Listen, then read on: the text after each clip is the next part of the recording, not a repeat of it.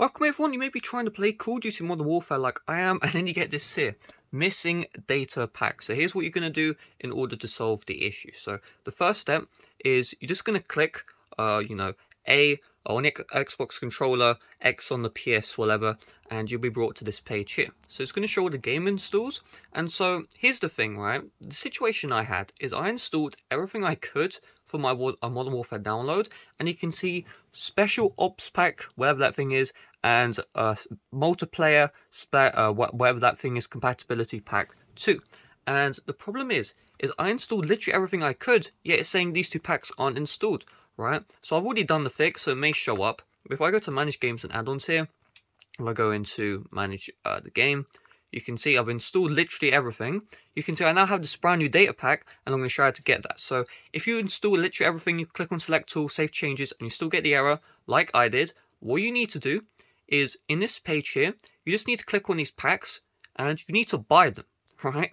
So for some reason, you have to repurchase some of these data packs. I don't know why. Obviously, they're free. So what I'm going to do is the game is locked up.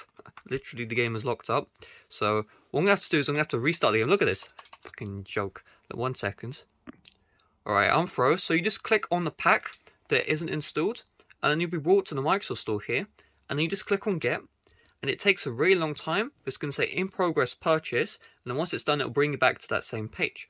And then once that's done, I'm too lazy. I'm just going to close out this game here. So you just quit out Call of Duty Modern Warfare, click on the Start menu for the game, Manage Game and Add-ons, click into it, Manage Installation, and then you basically just want to click on Select Tool, and you should see some new items. So you can see it says 2 items will install. Remember, before it was 1, now it's 2.